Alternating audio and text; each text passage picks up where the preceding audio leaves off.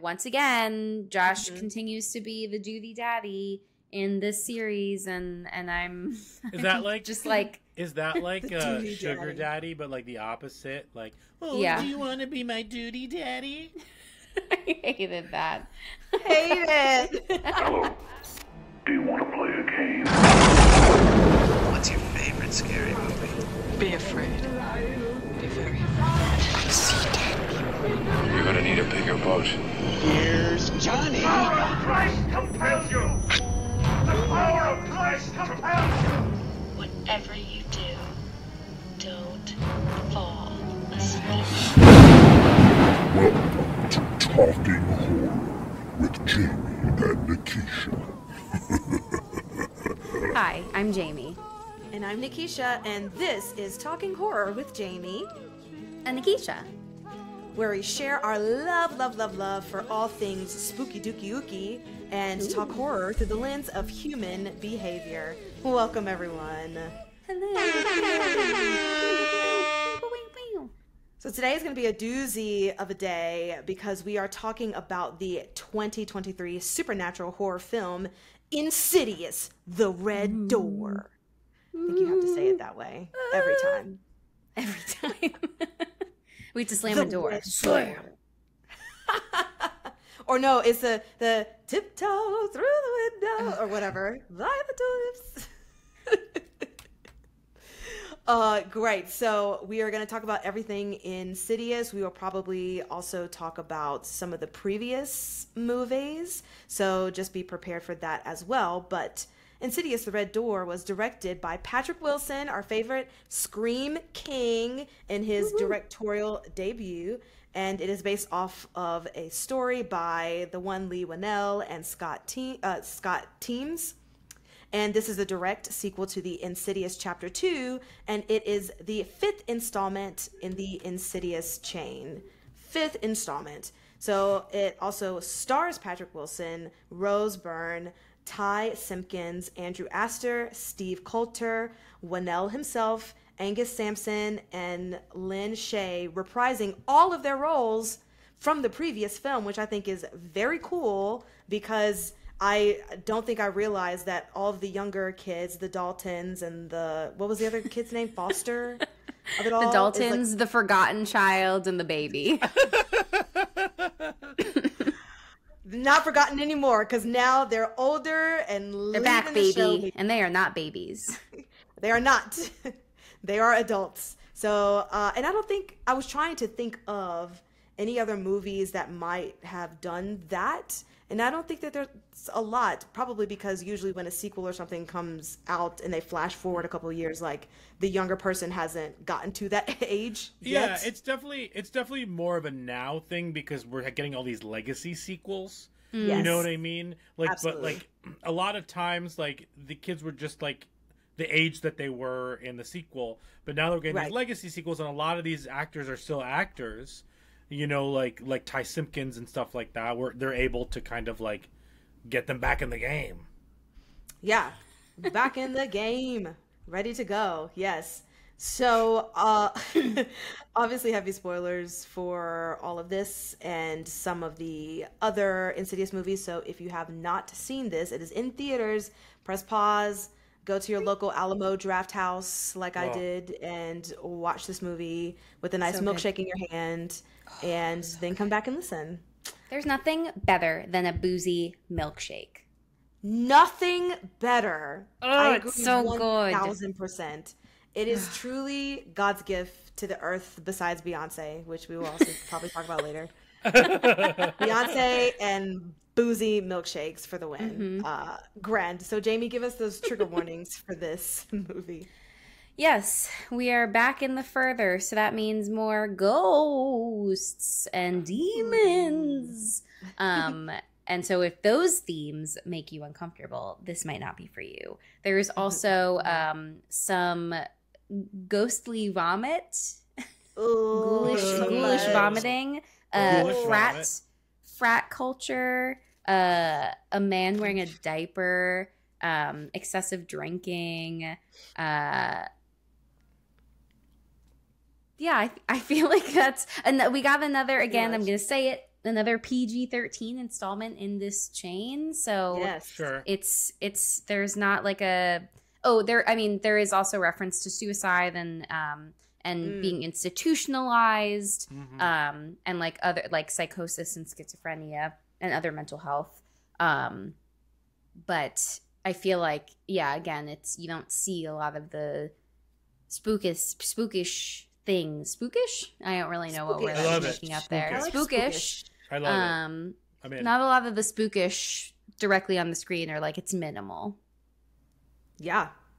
Grand. Well, producer Brian, can you give us some words so that we can get into, open the door to the red door? Open the door. Yeah, we can. Yes. That was really good. That was really good.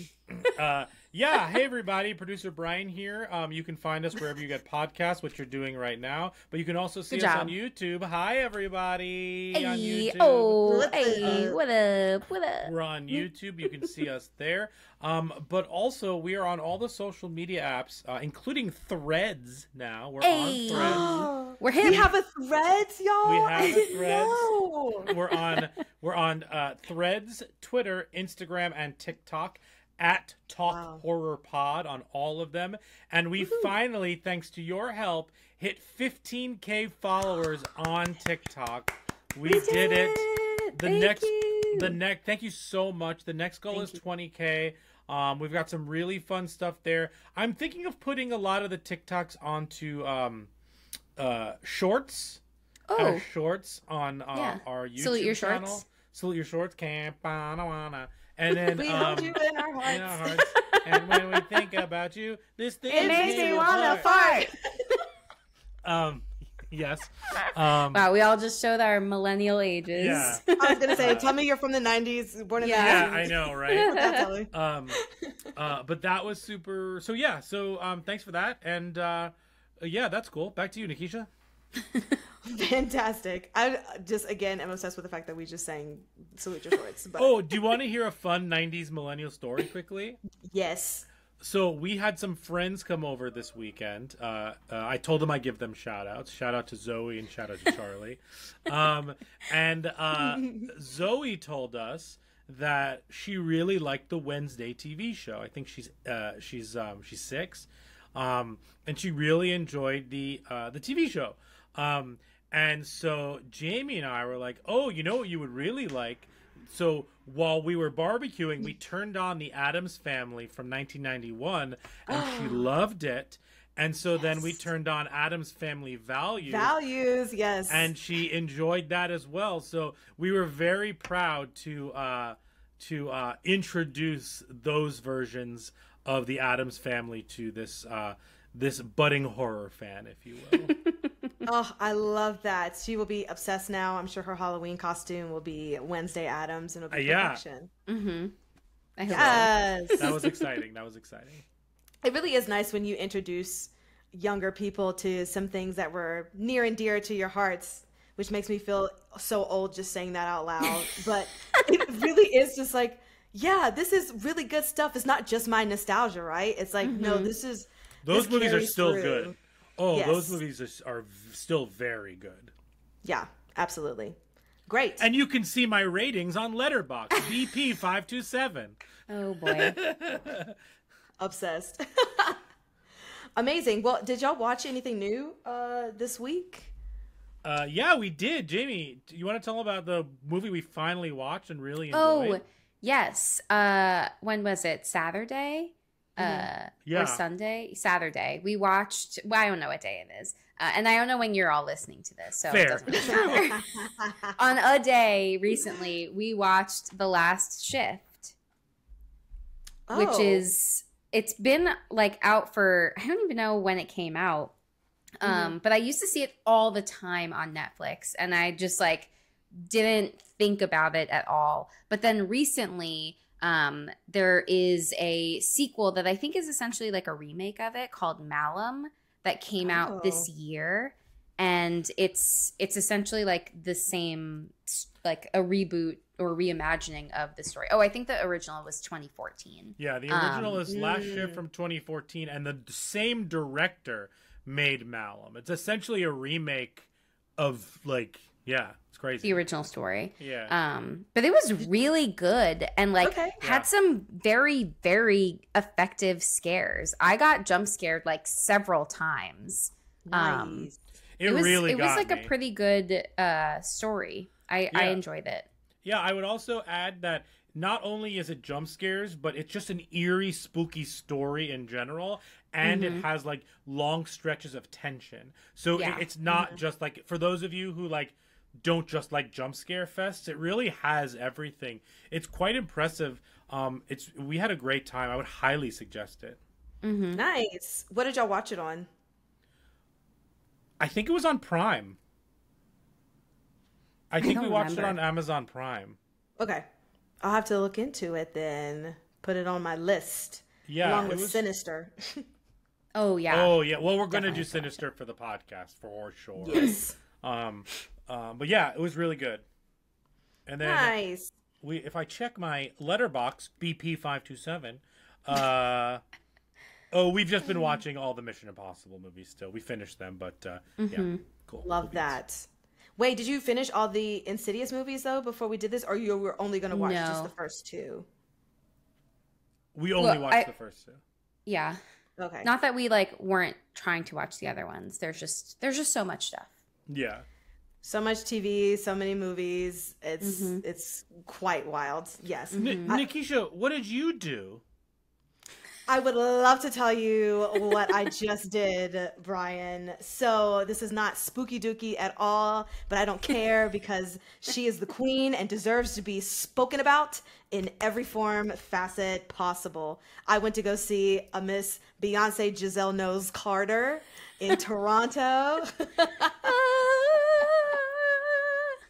Exactly. That is the experience that I had. Like talk about like melt your face off just with the gorgeous tones and the production value and the dancing and the mashups of all of her songs. I mean, her discography is pretty insane now. Like all the albums that she has, and to fit it all into like basically 3-hour long concert, I wanted it to go on for like another 2 hours. But the best part was that I just went by myself, and this is a pitch for solo traveling because it can be really fun to just meet new people along the way. I just wanted to go see her in Toronto because I knew it wouldn't be so crazy going up there, and I'd been to Toronto before, so I felt safe going up there again by myself.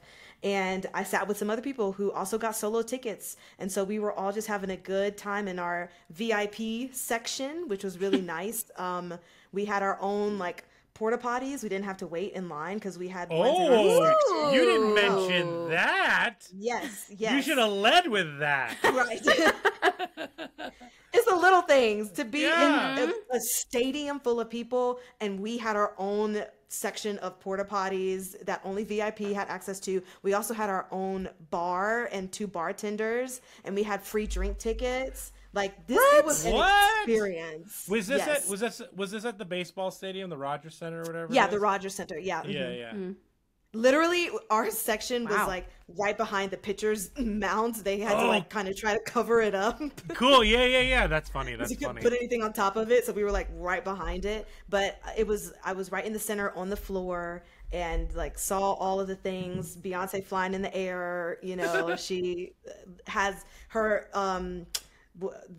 little horse that's called Renee, that the internet has called Renee. Renaissance. Renee. That's funny. Oh, sure. That's funny. That's very funny. Floating in the air. But Brian, sorry to disappoint you, Blue Ivy was not there. She did not. Oh, that was Jamie. That was Jamie. Okay, sorry. Yes. I've been like seeing her all over TikTok, so I was very excited for you. Oh, what a bummer. Maybe she's like, I'm not doing this right now. I'm tired, Mom. Mom. Matinees. Yeah. I'll do 2 of the 8 shows. I'm not doing this one. Oh, that's great. Yeah, no, it was a great experience. If you are a fan of Beyonce, even just a little bit, this is absolutely worth going to see her live. You will have the best time. So, are you a crier? Did you cry during the concert? I thought I was gonna cry, but I didn't, and I was very surprised at myself that I didn't cry because I love her so much. She literally is, and I'm not exaggerating or being like hyperbolic. Like she is the reason why I do musical theater or like sing in general, because Destiny's Child was my absolute favorite group of all time. So literally, like, she is my idol, and this is my first time seeing her live. Okay. Yes, so that's why I was surprised I didn't cry, because this is the first time I saw her live. But are you a crier? Yeah. Oh, I'm a Cancer, of course. I cry at everything. Oh, sure. I'm so sorry. I'm so sorry. Whoop, the Cancers. Yeah. Oh my God. I cry at concerts. I cry at shows. I cry when they start, especially like in like when people were able to like return to Broadway. I cry that like every show that we saw for like, I think I'm still doing it because I'm like, I'm just so happy people are working again. Like, I just like, I can't control my emotions. I need to start bringing tissues. I believe that. I feel like I've now kind of almost cried out all of my tears being Eliza, because literally it's just like crying all the time. And it's just like, so tired of crying. Yeah. My body's like, please stop. It's okay. You're fine. You're not in danger. Like, no. And we'll talk about that in this too, using your trauma and all that stuff to arts and things and perform and such. But that's a nice segue. Let's get back into everything that is Insidious, because I know not everybody's a Beyonce fan, but just had to tell you, thank you for asking, Brian. It was fantastic. Loved it. Grand. So let's get into Insidious. We need a plot summary. I have Beyonce on the brain. I honestly cannot even begin to try to tell you this. Jamie did the last one. I'll do this one. Thank you. Woohoo! What's the plot? I'm just gonna sing Tiptoe to the Tulips for 2 minutes. I can't say it. No, thank you. Tiptoe through the tulips.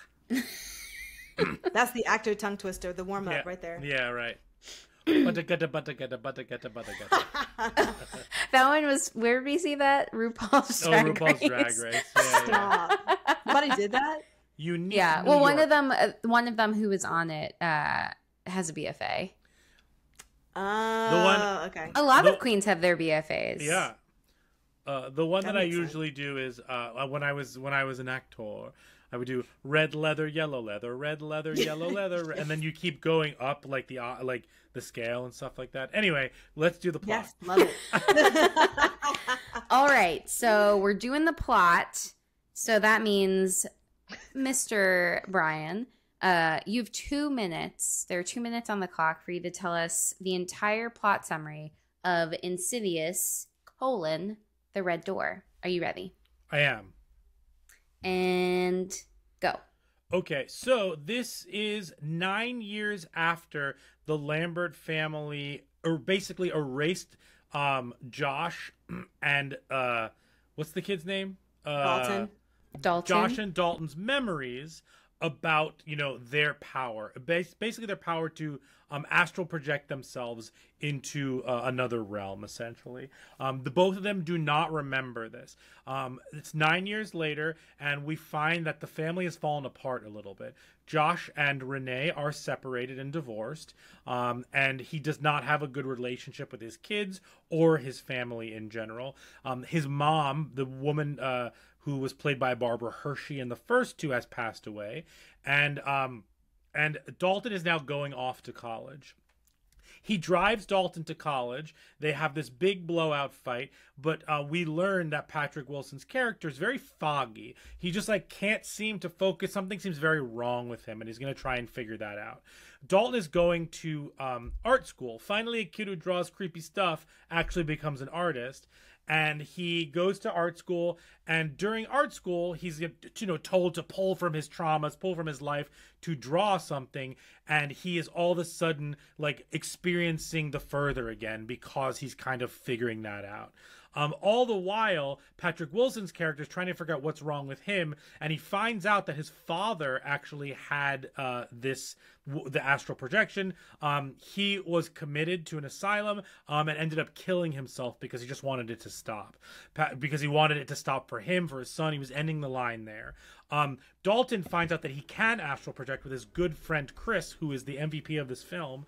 And Chris and him end up figuring it out, but he gets trapped in the further, and Patrick Wilson has to go back in after finding out that his memory was wiped from his wife. He saves them, and he saves the day. The end. Good job. Woo! And that's the plot. Right on time. Yeah. That's more or less what happened. Yeah. It's a hard thing to kind of summarize. Well, because we'll get into this, but the movie is like slowly building to something, and then it happens very quickly, and then it was over.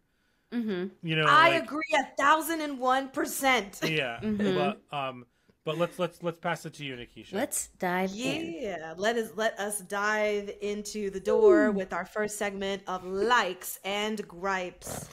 And now our likes and gripes. And actually, I will go ahead and start just to piggyback off of what you said, Brian, because that was one of my biggest gripes, but we'll get there. I agree with you, Brian. The friend Chris MVP loved her one-liners, especially the one when she was asking about him astral projecting and what it felt like, and he's like, no, it's not like a ghost, and she was like, you'll never be a ghost with that attitude, Casper. Great line. Her name is Sinclair Daniel. Huge shout out to Sinclair Daniel. Yes, Wonderful performance. Wonderful performance. Loved her. Also, it was a weird kind of 90s theme with these kids and how they dress. Did you guys notice that? Because when Dalton goes to school, he literally looked like he was out of a 90s sitcom or like later Saved by the Bell, because he had like the flannel wraparound and the cutoff at the His whole vibe, jeans. I was just like, what's happening? Yeah, but then his friend Chris too, she had on like this TLC t-shirt, and I was like, okay, for all that's these like true. 90s vibe, and I guess that's like the thing now, like people in college are grasping towards like 90s looks as their retro whatevers. But I just thought that was just very interesting, and I liked it because of the 90s nostalgia. Sure. The shots in this I thought were great. There was a lot of really good jump scares in this that I enjoyed. I loved particularly the shot in the car. Patrick Wilson is in the car, and there's the person walking towards it behind him, and at first it kind of looks very blurry, or like it might be trees or something kind of blowing behind, and then it gradually gets closer, and I just thought that how they shot that was really great. A lot of the jump scares too, there was a lot of tension building and quietness that was happening, and where you thought things were going to come out at, they didn't happen. And I say that with the MRI thing too. That one got me good. Like truly, the shot of first seeing the hand coming on his shoulder, and then him like feeling a presence, and so he's gonna look, try to look behind him, and so then it switches to first person like point of view, so like you're seeing him look behind, and then there's nothing there, and you're thinking like that's when the jump scare is gonna happen, because it's already been set up with the hand coming in the shoulder, so the minute he looks, it's gonna be there, and it's not. And so then there's a moment of just quietness, and then it's like coming up by his feet, and I'm like, this is great. Yeah. Love it, love it, love it. Ugh. Love shots like that. I thought as far as Patrick Wilson's directing, I think all of his jump scares that he directed were fantastic. That's just my huge across the board for this movie. I liked that more than the actual story. So I was like, give me more jump scares, and then we can bypass whatever's happening in this. Another quote that I really enjoyed from Chris, when he was talking about he was in a coma from meningitis, and she was like, I could have used a little meningitis. Yeah. I have a question, because it's been a minute since I watched the second movie. So I was gonna ask, because we watched the Yes. first one together, and I didn't remember if you had rewatched the second one, but this one almost has more to do with the second one than the first one. It does, and so then my brain was trying to think. Like, of course, there's a lot of shots happening from that second movie, which was really nice to just kind of meld those two together. But in the second movie, they really did like erase his memory, like with the hypnosis guy. That was a thing. Okay. Yeah, So at the was very end. Yeah, Okay. at the very end, the guy who comes up to Patrick Wilson's character after the funeral is the one who was in the second one. Who like accompanies them. He was also there when Patrick Wilson's character was a kid, when Josh was a kid and first experiencing all of that. He was the one that accompanied Lynn Shay, and they realized what was happening. And he's also the one who, I think, he's also the one who helped Josh forget the first time when he was a kid. So like he's always been there to do this forgetting. Memory to Men in Black, neural. Yeah, but he does it with dice. Yeah, he Yahtzees it. Yeah, he does Yahtzee, and then everyone forgets.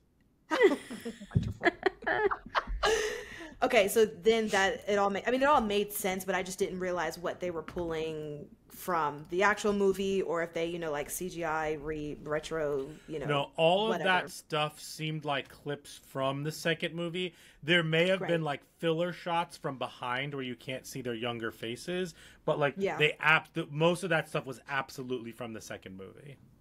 Fantastic. Well, yeah, I enjoyed a lot of the setup for that. We'll talk about the art teacher, but I just want to say out loud that I think that she was very toxic for saying that you need to drudge up all of these things in order to create the best form of your art, because I think that can just be detrimental to your mental health, even if you aren't dealing with astral projecting and demons trying to follow you. I just think that's not a good thing in general. The recall to the handprint on the sheets from the first movie, I thought that was great. The blood handprint on the other bed in the room. I love that Tucker and Specs were back for that little YouTube clip on astral projecting. And then we get to kind of the end, and I was a little confused. Like Brian was saying, everything happened so quickly. It was like nothing was happening, and then everything happened, especially when Josh goes into the further, or like astral projects to try to check on Dalton. At first I was like, well, how did he know that Dalton was also astral projecting or in the further in the first place? But then I kind of put it together that when the brother was saying like there's something wrong with Dalton, that he was just trying to check on him, but then they meet in the further and then try to, I don't know. And then the whole door and the dad and then Josh kind of saying, this ends with me and I'm just going to stay here and let him go. I just didn't buy it. I don't think that there was a big enough payoff, because I thought that he was going to die. And then I was really going to be upset because I was like, this is not a great payoff for him to just die in this moment. I don't know. You tell me your thoughts about that. But it was very Game of Thrones. Hold the door. Hold the door. Wow. Hashtag Haven't hold the thought about door. that in a while. Yes. Hold the door. Hold door. Oh, Spoiler alert for Game of Thrones for anyone who hasn't seen it. Oops. Oops, sorry. Oopsie, yeah, oopsie. and I just didn't really like oopsie. I still think that Josh is not a great like dad, even though you get Josh sucks. Thank you. Josh sucks. Josh sucks. And one of my gripes with this movie is it blames him sucking on the fact that he like, it blames him as a bad parent on the fact that like his memory was wiped. And I'm like, Yeah, well, I'll get into that's that in my dumb. gripes. That's horse shit.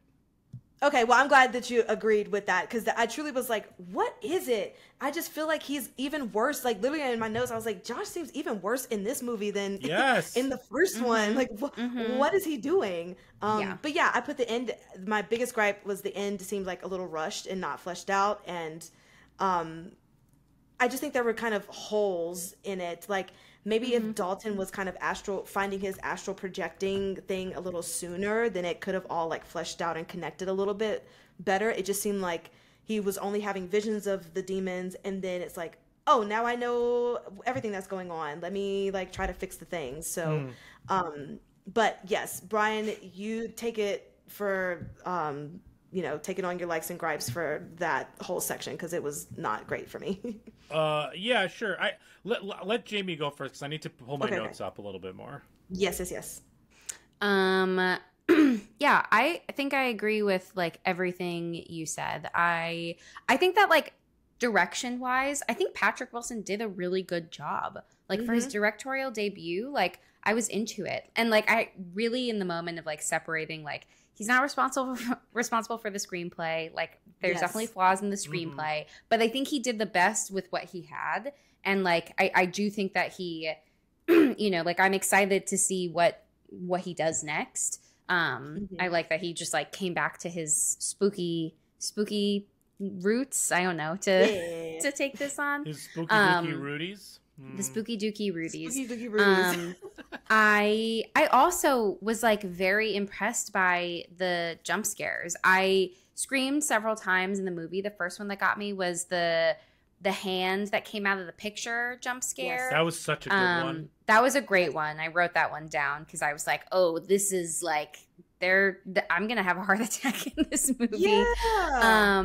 And I also agree with what Brian had said of like, it felt like they were really building like so much tension around, you know, how are both Dalton and Josh going to like rediscover that this is something that's a part of them, and like somehow this doorway has been opened in like revisiting or unpacking the past trauma that they've like closed off. And I also I mean, I'm still saying all the things I like, you know, all that's fine, whatever. I guess the things that bothered me about this movie are like it feeling rushed at the end, it feeling like I think I'm getting a little bit tired. This might be like a really hot take, so bear with me. Whoa. I didn't even say it yet. It depends on how it's executed, and this one I don't think that they execute super well. But like in some movies, I'm kind of getting tired of like needing to use trauma as like the thing to rally this whole movie around. Like it. First of all, it's very heavy-handed, especially at the end.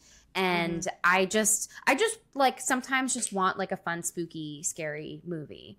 And it kind of like takes it away when they're like, oh, well, you know, like Dalton's got to work through his relationship with his dad, and Josh has to work through his relationship with not having a dad, and then realizing that like his dad was institutionalized and you know what that means. And then they have to like come back together and realize that they both have this traumatic experience that they've both compartmentalized, but it's not healthy for either of them. And I'm just like, I just want the fun, scary movie back. I don't always need, and this is like coming from a therapist, I don't always need it to be a metaphor for something. I'm just looking to have a fun time. So like it can be spooky for spooky's sake. Yeah, I'm kind of just looking for spooky's sake. Of course, there's still the Babajukes that like I'm still gonna love. Who? So maybe it's just sorry, there's still Senor Robert Duke. Yeah. Of course.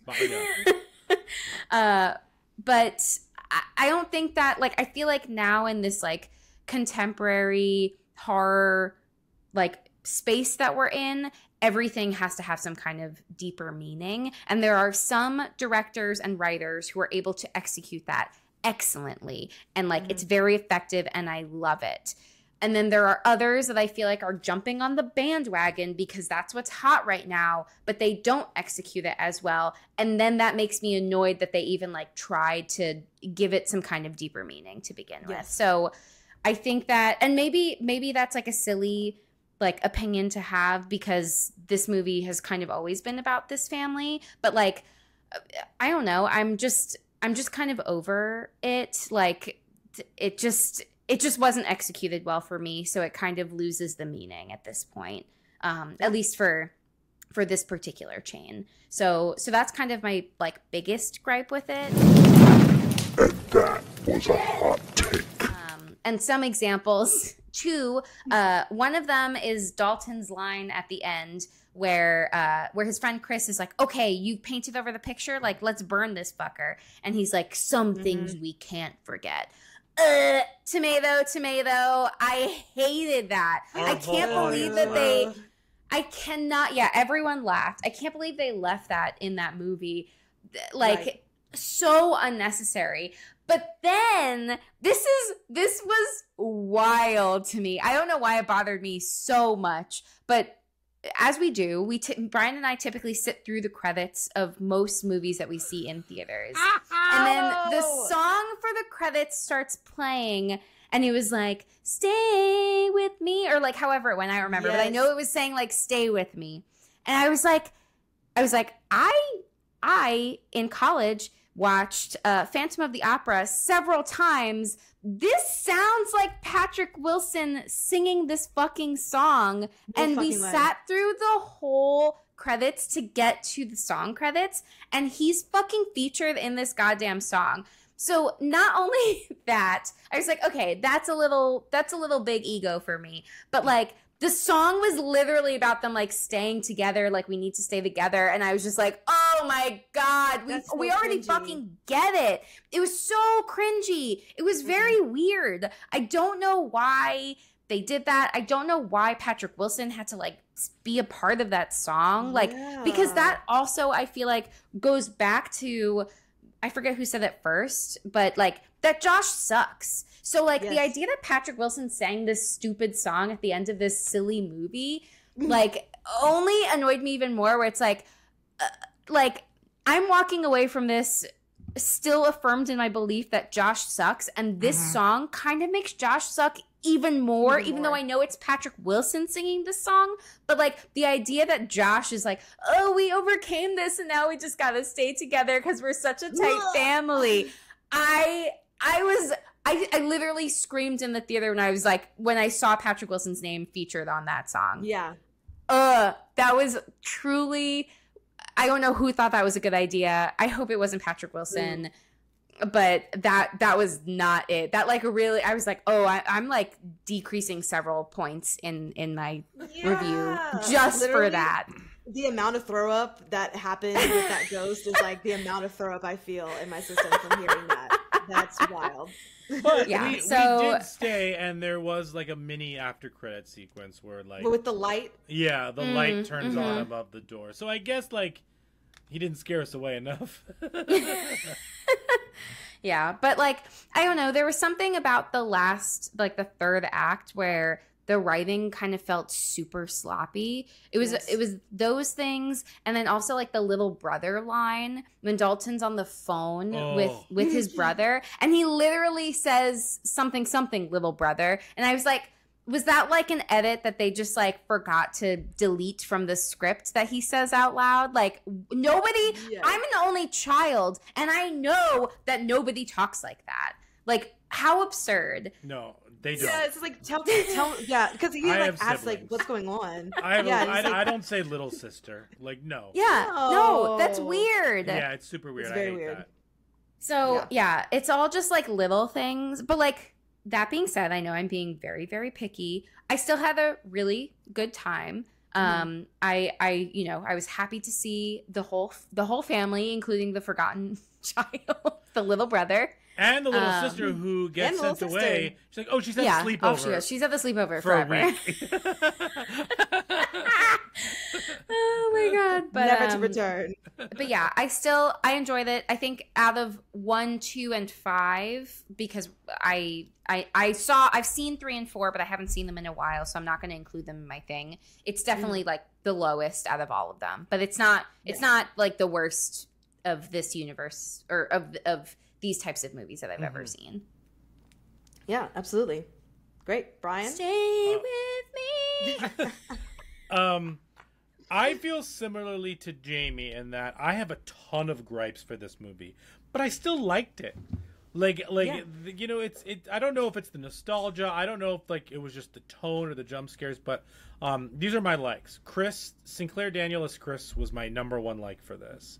I think she was wonderful.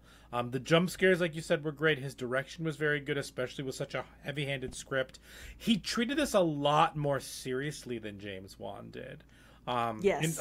The only funny thing in this, or like campy, or however you wanted to describe it, silly, was the vomiting, which I loved.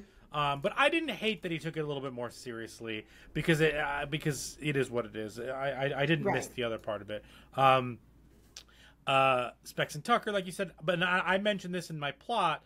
I like that he was a kid who drew things, and that was the opening credit sequence, wasn't it? That was a great opening. With the drawings, I like that he actually became an artist. I think that was super cool and very clever. Finally, but yeah, I just had a really good time. I thought the jump scares especially were very good. But let's get into my gripes for this one. I think the major problem with this movie is that 3/4 of this movie is about 2 characters figuring out that they have powers that we, have an audience member, already know they have and have seen them use. That is not interesting. And there weren't enough scares to justify that amount of time being taken up by that movie.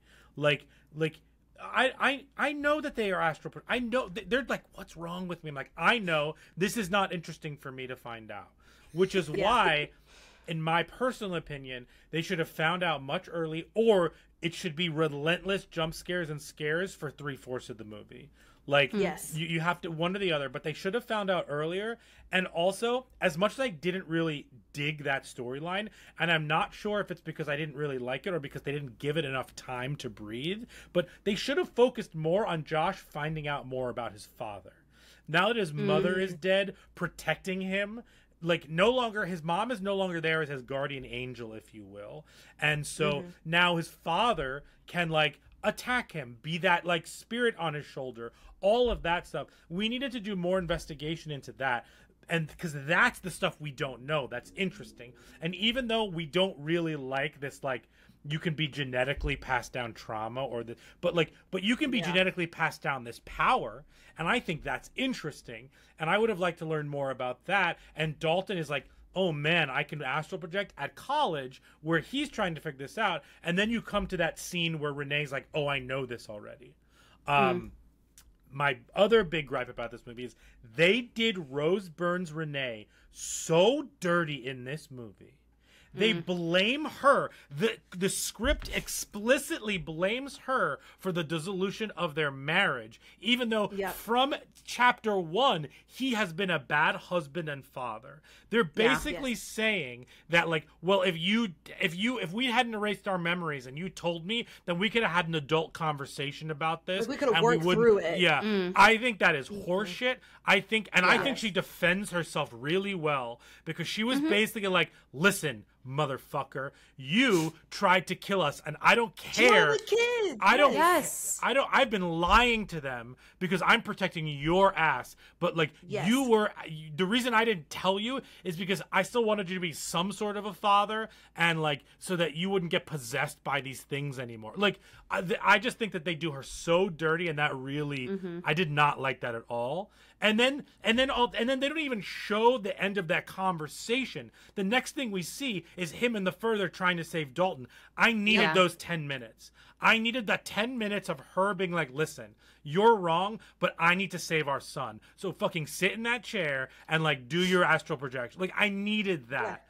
So that really, I did not like that. And Renee's always been the one that I like the most from the first two movies, and I thought they did her dirty in this one. Also, I really like the choice of them being divorced, because, like, she should have divorced him after the first one, but that's neither here nor there. Honestly. But that was, I mean, I think Brian and I had talked about that too after we watched the second one. We were like, oh, I wonder what the status of their relationship is going to be going into the third one, because how the fuck do you come back from, even though you know that your husband is possessed, how do you come back from seeing him just looking like that towards you and your family? Like, I don't think that there's anything that, even if he did erase his memory, also, like, exactly, like, how lucky for him, how convenient for him to have to not remember the fact that he tried to murder his entire family, and she has to carry that every day and, like, lie to her children about that every day. Exactly, which, to Brian's point, is, like, the fact that I'm glad that she did say, like, even though me as an adult knew that it wasn't you, those kids didn't know the difference. No, regardless of what's happening, I'm protecting my kids because they don't know the difference. And so whatever, we can't work through this with our kids having to deal with all that shit. Also, like, it's not gonna work. And I had to remove the threat from the home. Even if you didn't remember it, I had to remove the threat from the home. And this is where we are right now. Get it, Renee. And then while I thought a lot of the scares were excellent, I thought a lot of them were repetitive. I think that the that ghost or whatever coming into focus behind him happens like twice. And the jump scares are very similar in this movie. They all effective, but I needed a little bit more diversity in jump scare, if you will. Something I didn't believe, Chris changing her tune when she was all in for his astral projecting. I know she was choked by the ghost. I get it. She was choked by the ghost and he had to save her from the astral side or whatever it is. But then she's like, no, you stay away from me. It's like, listen, like... I don't even want to talk about this anymore. Yeah, like, honestly, that felt out of character. That felt like a plot point as opposed to anything else. So that was something there. After an hour and a half of like the speeding thing of building up to it, the end was just like so fast and quick with like the pictures in the tin and all of that. Also, I did not like that they took a picture together and there was nothing in the background. Like when they took the picture, so when they took the picture and he sent the picture to his dad to say like, I went to the party, it sucked. I thought the dad was going to see something in that picture. That would have been a way more interesting turn. Yes. And then he finds the pictures of like him and his dad and stuff like that and sees those pictures. That's more interesting and that expedites that process. Yes. Yeah. We should have wrote this movie. I know. No. The dad discovers the loss. There was no payoff for Nick the Dick. Oh yeah. In the bathroom scene. Like what was the point? What was the point? Like, I don't know. Hated it all. That was so awkward. Like, I like when Chris kicked him in the groin. That was good. But if you're going to bring him back being a total weirdo in the bathroom, like, I needed some sort of a funny or weird payoff. Like, all of a sudden, like, Charlie was being hurt, and then he ran out of the... Like, I get that he was saying, like, close the door, as all the other ghosts were saying, and he was saying it too as like part of that. But like honestly, I needed a payoff. I needed a second payoff for Nick the Dick in that moment, not just like him being embarrassed that like the door's open while he's pooping. Like that Thank you also for calling him by his full name every time. Nick the Dick. Nick the Dick. But one of my biggest gripes from this entire movie is how dare you have a needle drop and not like blast the Tiptoe Through the Tulips song. They played the intro, and then once the chorus came on, that like gets us all hyped for Red and Black Monster Demon, you know, who clearly lost RuPaul's Drag Race because he's not sewing anymore. Like he's not. Yeah, and that like, makeup is half painted on. Yeah, it's not all painted. But in all seriousness, the fact that I didn't get like blasted in my ears with like Tiptoe Through the Tulips was like an egregious mistake, because here he is. We haven't seen this red demon since the first one, because the second one is really dealing with Patrick Wilson, Josh's demons. Yeah. We're back with Red Demon Face. Like, I was excited for that. We also like that. It's just like 15 minutes. Like, I needed more with that. Like, I needed more Tiptoe Through the Tulips and that. Like, I really let me say that again. I needed more Tiptoe Through the Tulips in that song, in that moment, with that volume. Like, I just think that, like, I wanted that payoff. This movie doesn't really do payoffs that well.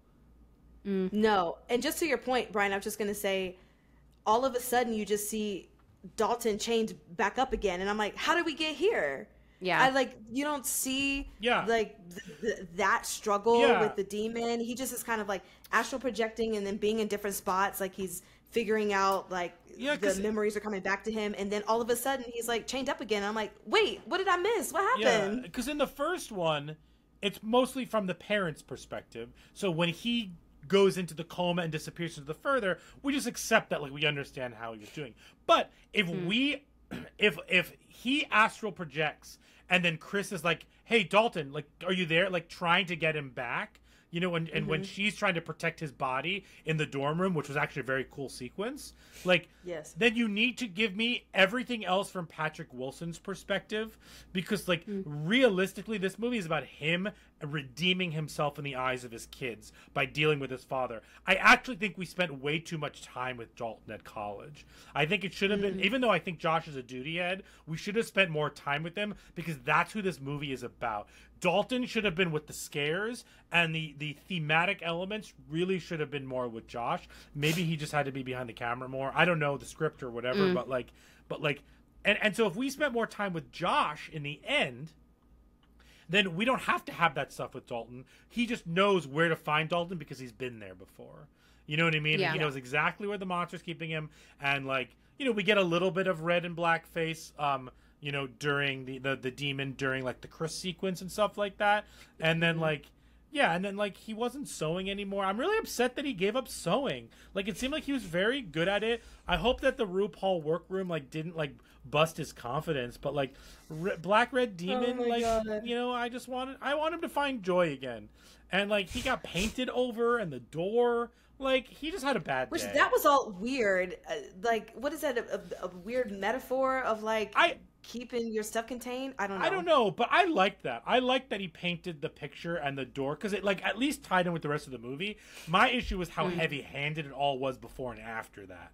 You know what I mean? Yeah. I think the context of that took away from the actual, like, cleverness of, like, he's using the thing that makes him vulnerable, art, to not only figure that back out again, but being able to control it. And I think that's super cool. Yeah. But, like, they, like, literally took a giant mallet and was like, sometimes you can't forget things.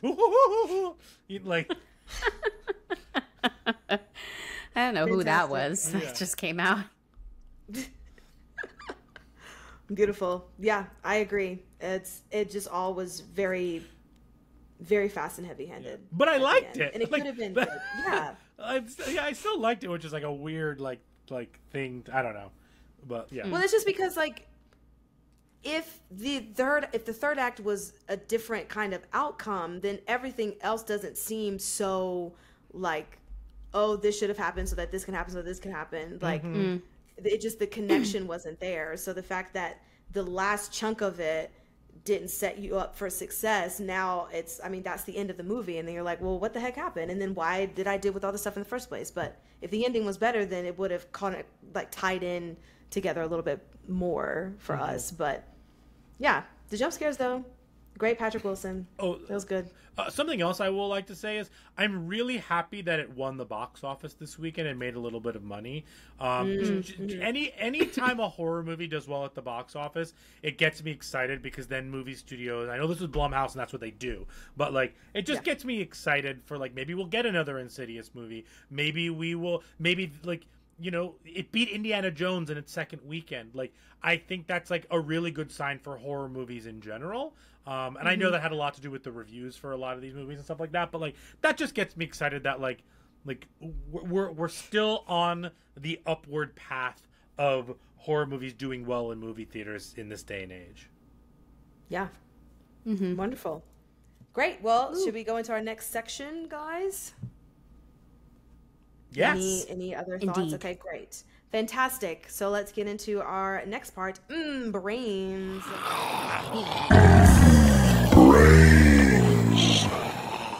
There is a lot to discuss with this because, just to say off top, the idea of Josh and his dad problems on top of, like, the demon problems being the thing that makes him a shitty person is just very annoying, as we have already discussed.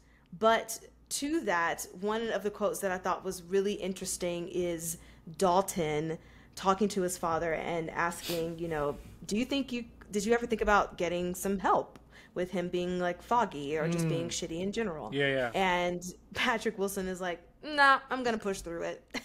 And that just made me think, like, can we talk about where the mentality comes from to just kind of, like, push through things and why it's so hard for people to try and ask for help? Because this same issue that Josh has been having has been for years, and he doesn't think at all to find some form of assistance or help. Like, he's just okay sitting in how he is, how he operates when he's lost his family, you know, like he's divorced his wife. He has this terrible relationship with his kids, and now his mom is dead. And I just feel like that's so much time that has passed for him to still be the same type of person.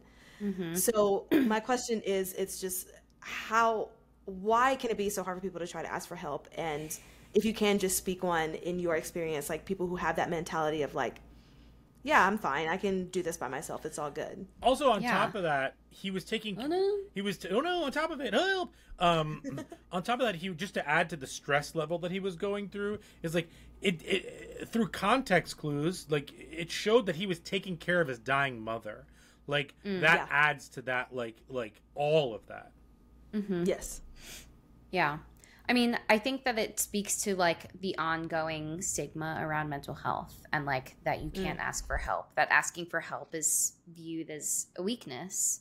And like, you know, like I literally think that that's it. I think that a lot of folks struggle all the time with asking for help, even like in a variety of levels. So like some folks will seek out therapy, like talk therapy, but they don't feel comfortable with like medication management, which is like also a perfectly reasonable and like helpful way to manage, you know, symptoms of anxiety, depression, like bipolar, like all of these things. And but there's still so much resistance to exploring those as an option, for, again, like more mental health stigma and like the reasons that people come up with. The idea of just like pushing through as if like, you know, all of these things are so simple, when in fact like they're so complicated. They have infiltrated every facet of your life. Like, this isn't sustainable. Like, it's okay to be able to like get support, get answers, you know, like deal with it in a different way than how you have been. So yeah, I was like a big eye roll to, once again, Josh continues to be the duty daddy in this series, and I'm is that like just like is that like sugar daddy, but like the opposite? Like, oh, do you want to be my duty daddy? I hated that. Hate it. No. Dude, yeah. I mean, he is a duty head, but yes. I have a question. Because he's been in 3 movies as a duty daddy, is he now one of the like top like honorees in our Hall of Fame of like bad fathers in horror movies? I think so. I think this movie really solidified his spot. So he's like King Duty Daddy? Oh my god. Sure. Yes. I will take that. Well, also another question just about King Duty Daddy head. I hate that this is a thing now. It will be a thing wish for the I rest never of this. spoke. So, of course, they try to kind of mull it over with his dad had issues, so then it's connected to him, and he's passed all that trauma down to Josh as someone who was an absent father, on top of the actual like genetic, like whatever schizophrenia things that he was institutionalized for. And I want to talk about how people can break that kind of cycle who want to have healthy family relationships but don't have necessarily the tools or an example of a healthy relationship. Like, how can someone who be a good father or just be a good father without having a father in their life, which is like possible, but when you don't have the tools or someone to like guide you, how can you kind of pick up those pieces? Yeah. I mean, I think that like even without excuse me, I think even without experiences, we can still like use other, what I would say are transferable skills into other spaces. So like even if we ourselves don't have certain familial relationships, because like we didn't grow up with a father, we didn't grow up with a mother, or like we had more of a blended family or whatever it is, like we also might still have like other relationships that we hold dearly, that we've invested energy into. You know, those same skills can be applied in other relationships, that you can like take those things with you, even though you yourself have not had it modeled for you. But like, you know, I think obviously that's like a generalization, because I can't speak on not having, like, I had both of my parents as my parents to raise me. But I think that like, I also think it's important to remember that like the past isn't necessarily always going to repeat itself, that like we have control over ourselves and our choices and our actions, and like you know, we can make decisions to be be the parent that like we always wanted to be. Like there are still moments where it's like I want to be a different parent from how my parents parented me. That was saying parent absolutely times. Yes, but like there are things that like stand out in my childhood where it's like, well, I don't want to make my kid feel that, so like I'm gonna do things differently. And I think like, you know, we can even draw from other examples of things that like we feel like didn't work for us as a way to be like, how do I do something else? How do I like be different? So I, you know, those are other ways where like, even if we don't have the right example, so to speak, or like the example that we want to have experienced, I think that knowing that we can try to implement something different. So like just a reminder of what we have control over in our own actions and behaviors. So yeah, and I'm really no, sorry, go ahead. Oh, I was just going to say that somebody once said, I don't remember who it was or where I read it, but it's a quote that I remember quite often. It's that history doesn't repeat itself. People repeat history. Yeah, and to your point, I'm glad that also, Jamie, you mentioned not only people who had absent parents, but people who just want to change their parental styles from what they have already witnessed. Because like also I myself growing up with two parents, there are some things that I would do differently than what they did. And it is a matter of just kind of like controlling how you want to operate in that space, as opposed to kind of just saying, oh yeah, I'm shitty because my parents are shitty. You know, like it's we have a better... Yeah, and it's not to say that those things aren't impacting us, because they Yes. obviously do. But I think like if we just default to that, then it is kind of allowing that generational trauma to dictate like everything. And like those things do, like we are still carrying those things. So like that there I think has to be this like heightened level of awareness. If you are like already, you know, knowing that, carrying that with you, how does that also then impact like how you are moving forward? You then are like much more aware of like, oh well, I didn't have like both of my parents to raise me, and like that's something now that you have to carry with you if you decide to start a family. And like, what does that mean for you? Do you like name that and bring that up? Like Dalton was aware and like named that and called his dad out for it by saying like, Yes. you know, you can't blame the fact that your dad wasn't there for why you're a shitty dad, like always. And I mean, I think also for like the stories of the movies, like that was never addressed in the past ones ever.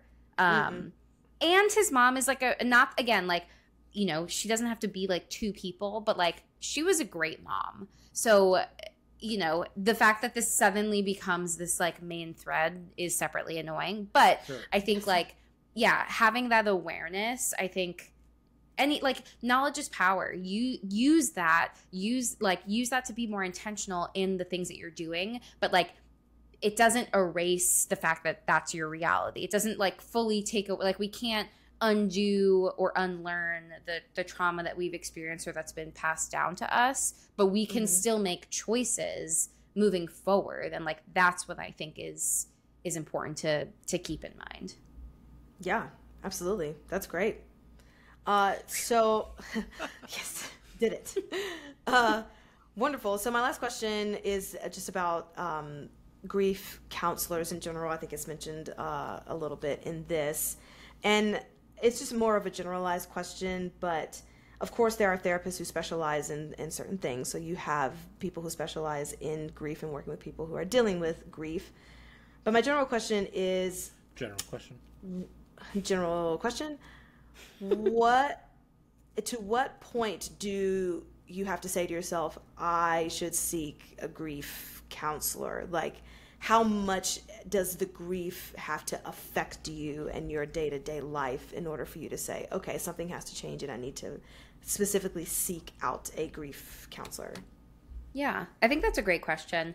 I also feel like, you know, in terms of the threshold, like, I don't think it needs to be very high. I think that, you know, this type of like life, I would say that like experiencing a loss is like a major life transition.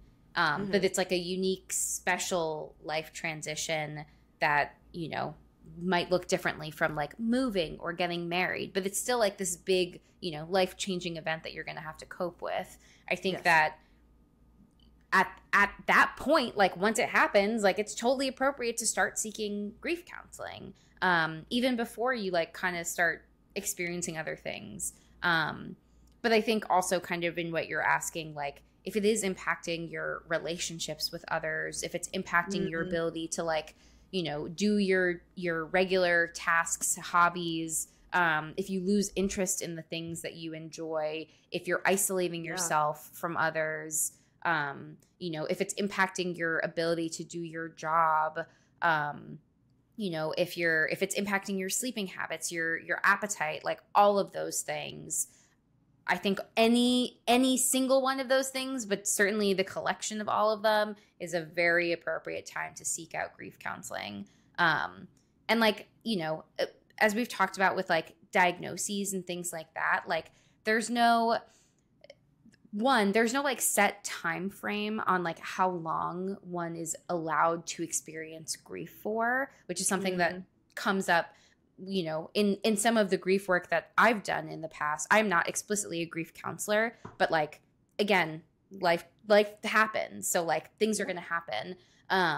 You know, there's no timeline in like, okay, at the 6-month mark, you're going to be in the clear and you're never going to feel sad about this ever again. Like that's sorry. I'm sorry to break it to you all, but that is not a thing.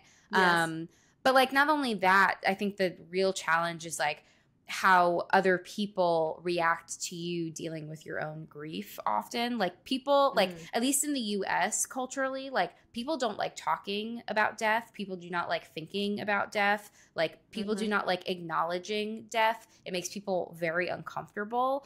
And so I think that also adds this pressure of like, get over it fast and let's move on, because like people can't sit with it with you. So I feel like there's also, I mean, talking about stigma, there's also stigma around like, I need to push through this. Like I need to just get over it because it's so like difficult to sit with. And I think a grief counselor can also really help with that, because it's not just about like processing your feelings, but it's also about like, how do I honor this person, you know, moving forward?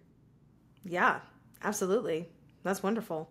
And I think that people really feel like it has to be the extreme side in order to be like, okay, now I need help. But truly it is. There's a lot of times that people just feel like the emotions will go away. So they just try to hold out for that. And then they don't realize how much it just kind of seeps into other things, because they're just trying to bypass everything else and just try to get the feeling to go away. Yeah.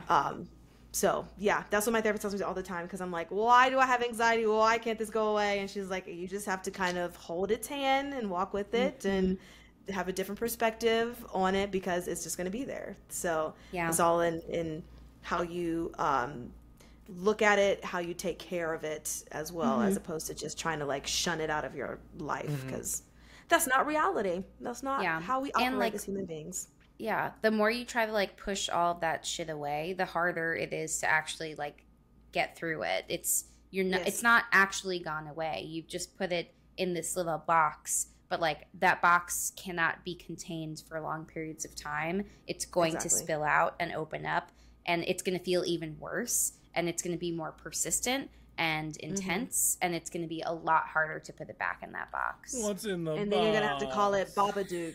And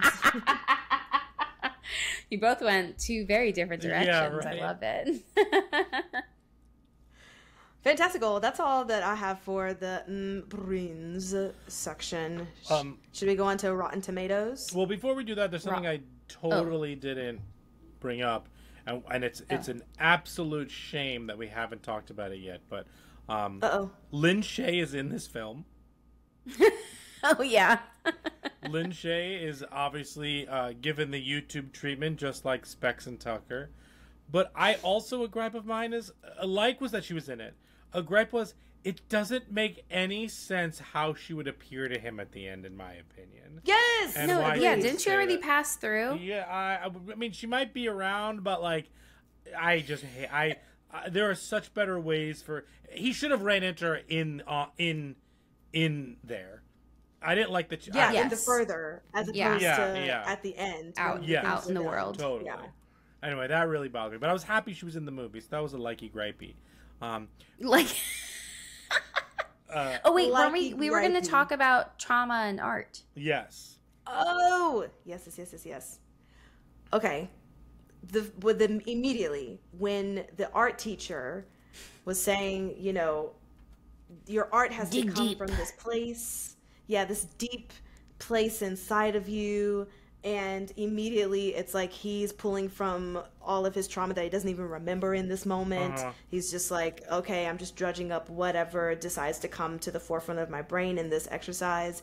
And that just really made my blood boil, because in the arts, yes, it is an expression of so many different emotions, right? But a lot of the times people tend to say, like, your best art, it comes from the worst, the deepest wounds that you have. And in like acting classes and stuff, when they're like, yes, here's a scene where you have to be emotional or you have to cry or whatever, or be angry.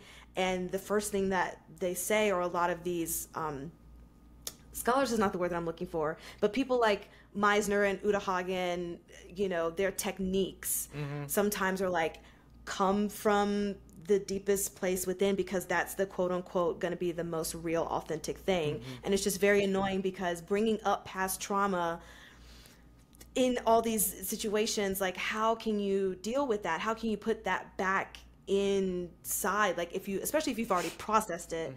So then it feels like you're keeping it in a box and then like having it spill out whenever you need it to, and then trying to contain it again, but it's only going to just keep kind of getting worse. So I don't know, Brian, how do you feel? I know that you were an actor and had to deal with that kind of stuff. Did you ever have moments where you're like, this is too much to try to think of something terrible that happened in my life just to get through a scene at an 8 a.m.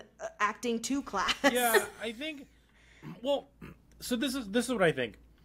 I think that acting is interesting because there are tons of theories and tons of, you know, techniques to subscribe to. But at the end of the day, you as an individual get to choose which techniques you want to use.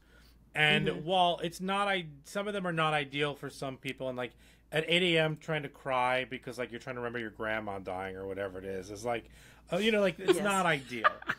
But but at the end of the day, like, I can go be in a play, and my let's say I'm at a funeral in the play and I need to cry because I'm doing a eulogy.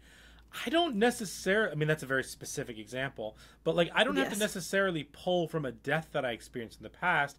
I can pull, I can pull from like stubbing my toe once when I'm having an awful day, and like, you know, but like as long as the intention is there behind it. I also think that there's a very big difference between pulling trauma from in a scene with somebody else, because if you are there in the scene and with the other person, that stuff should pull from it directly from like living that life as that character for a bit in that scene. Exactly. Yes. We're also talking about stage acting, whereas it's very different when on the camera, because you're sitting around for hours. So I get that you need to like hype yourself up, but there are also physical ways to hype yourself up, you know, and get it out that way.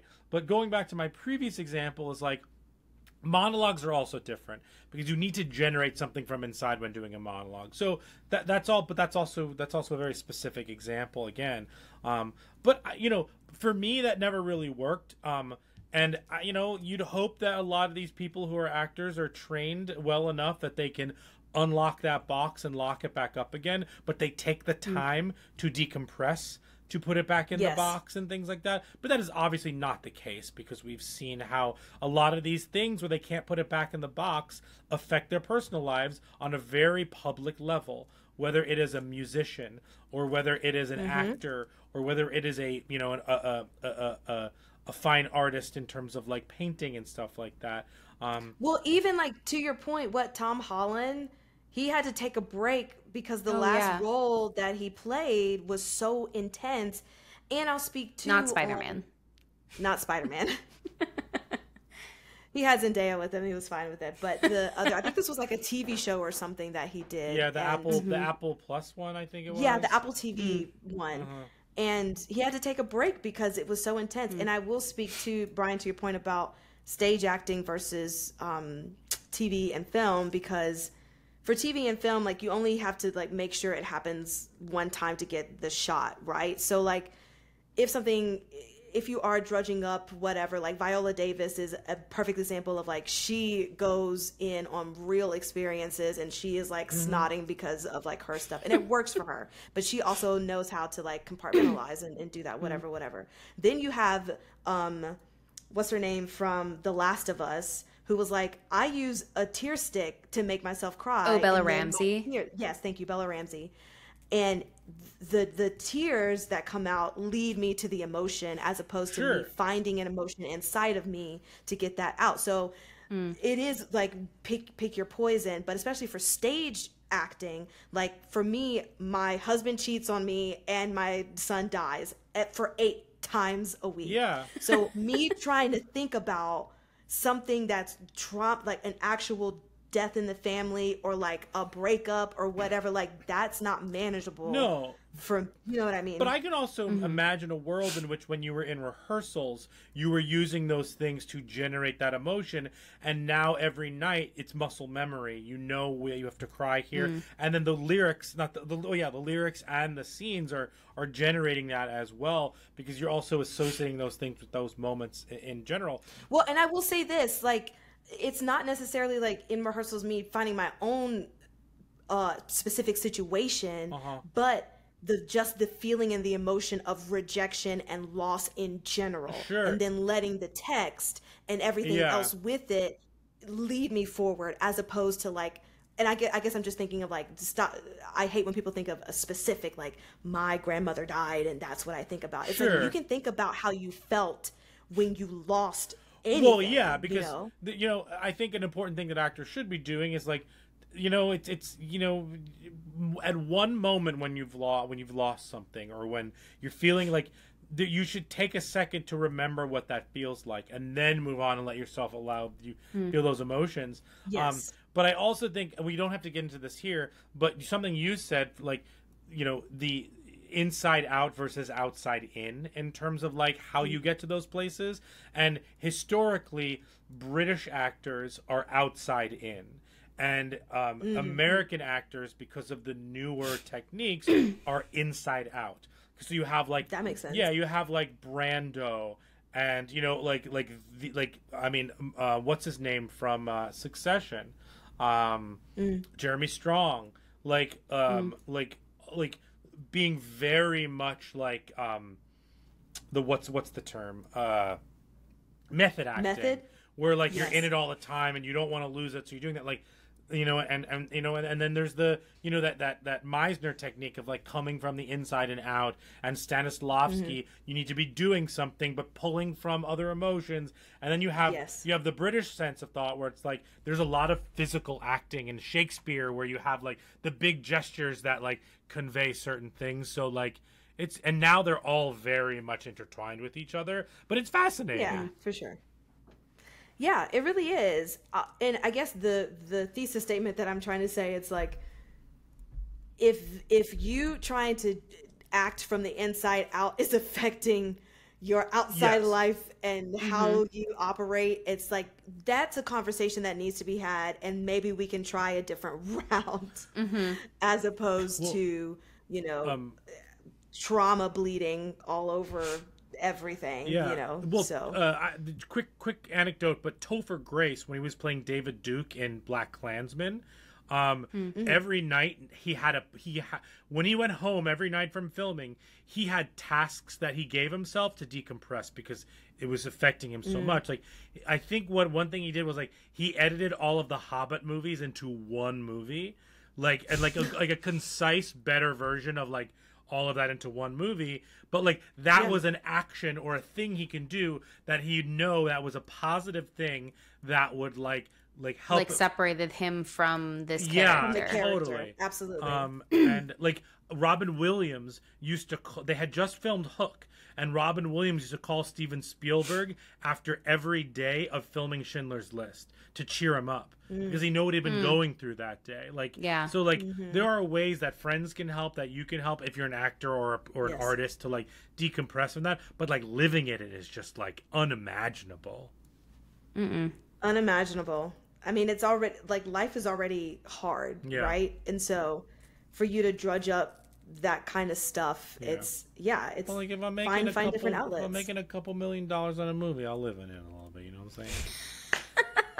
Anyway, let's do Rotten Tomatoes. Oh, it'll pay my bills for the therapy and all the other shit that I have to do because of this. All right, let's do some Rotten Tomatoes. Yes. All right, what do you think Insidious the Red Door has on Rotten Tomatoes? It's the Rotten Tomatoes game.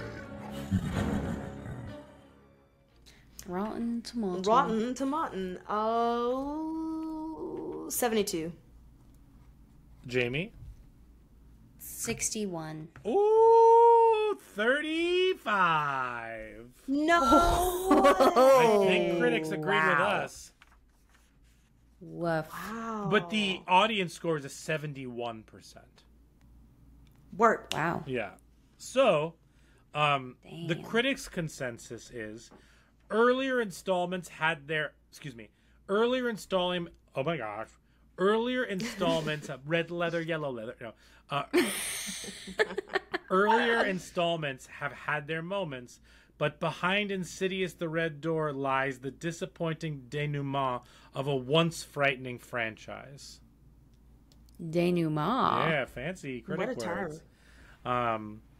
Yeah, I think I find myself somewhere in between the 35 and 71. Yeah. Like, I agree. It's a big I range. know. But I agree with the sentiment of the 35, but I still had a good time in movie theaters for the 71. So it's bumped up a little bit. Yeah. Yeah.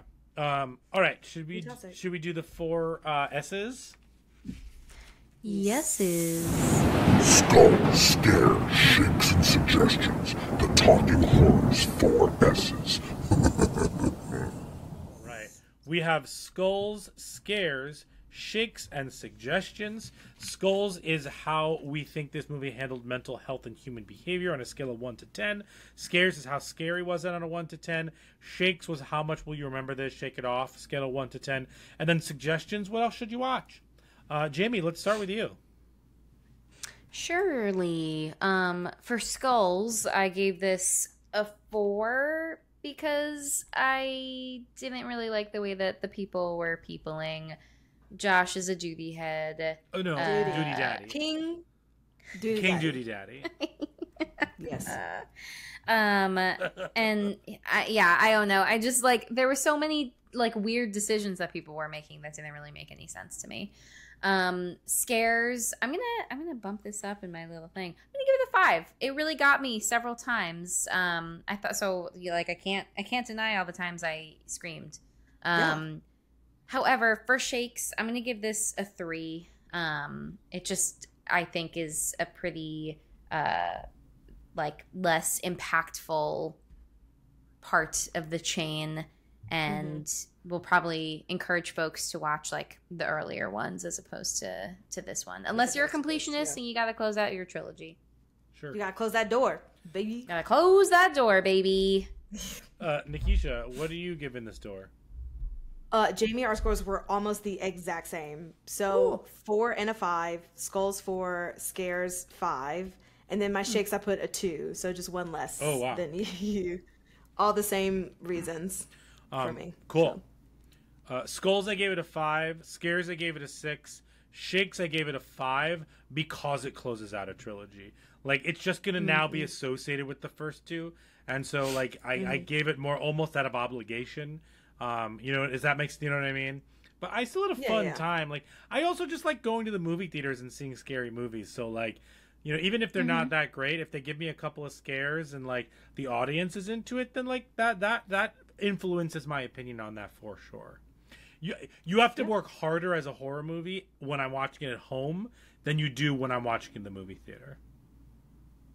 That's fair. The group experience. Yeah, for sure.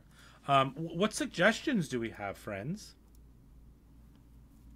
I just have one movie because I went the tortured artist route. So the new Candyman movie. Oh, that's a good one. Tortured artist. That is a good one. Jamie? I went with this family is being tortured by this creepy demon creature. So Poltergeist. Yeah. I'm going to go with the I went more with like sleeping and like things happening in your sleep. So I took a nap and I thought about it.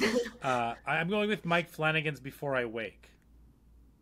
Oh, nice. I thought you were going to say Mike Flanagan's Dr. Sleep. Oh, that's also an excellent one. Oh yeah, that's a good one too. I would say both of those have to do with like powers and sleeping and like connecting. So I think either one of those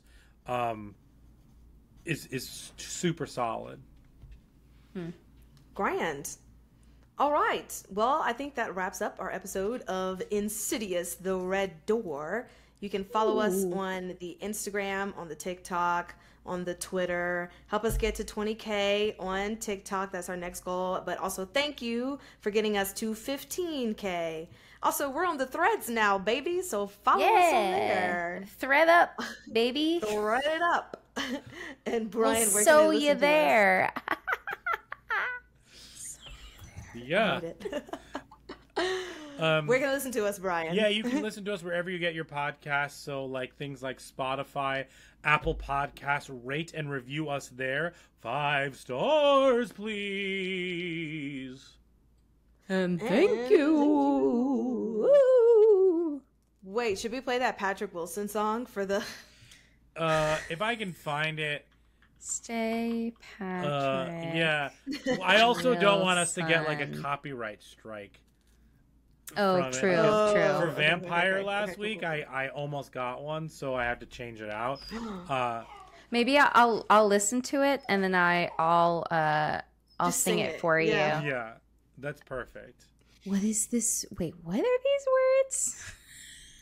Oh God, such a crazy time. This is Ghost's cover of Stay. Is this world? What is he saying? Man, Patrick Wilson, you really gotta enunciate a little bit more. He All right, when do we get to the chorus? Actor. I did not. Sounds know like that. a Christmas song. Yeah, he starred in The Full Monty on Broadway. Oh, yeah. The more you know. Fantastic, Jamie. Are you finding it? Stay with me. Ooh, it's so breathy and ethereal. Stay. Because he's astral projecting the song. With me. All right, bye everybody. Bye.